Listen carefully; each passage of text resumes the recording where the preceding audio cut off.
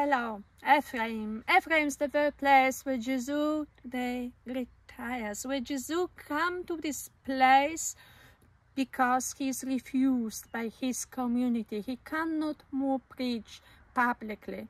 And he is turning back to this place.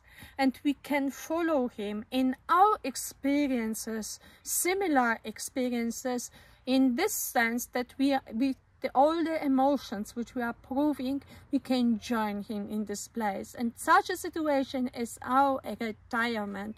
When we are getting old, the experience may be that we are not more util, we are feeling ourselves not more so necessary for others, not more having any utility for other people, and then we feel sad, not important, and I am going to this Ephraim, I cannot more doing something for people, for all people.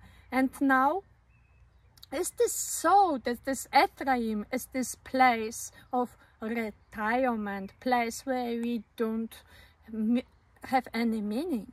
No, this is not, because Ephraim is one of the most significant symbols of the strength of the North Israel, and moreover, Ephraim was one of the 12 tribes of Israel.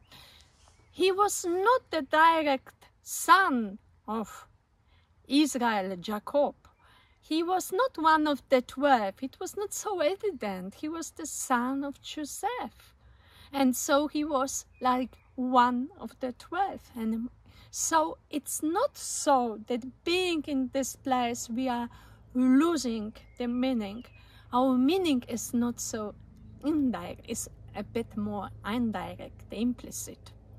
And moreover, Jesus is teaching us that in this very place he didn't lose his meaning, significance, because in this very place he's preparing for the most important thing in his life, for salvation.